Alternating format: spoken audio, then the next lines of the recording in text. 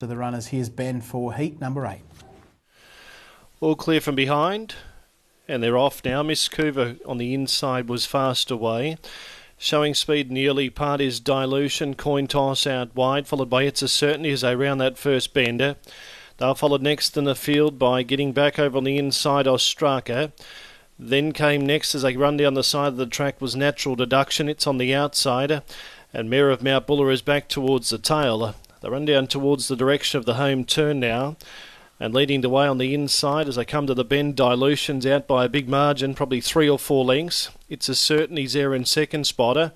To the outside, Coin Toss. Next was Ostraka as they straighten up, and to the outside was Miss Couver. Well into the straight now at the 300 metre mark. Dilution's out on its lonesome, out by about 5 lengths. Down the outside, coming quickly, is Miss Couver. It's Dilution in front. Miss Couver's eating up the margin very quickly.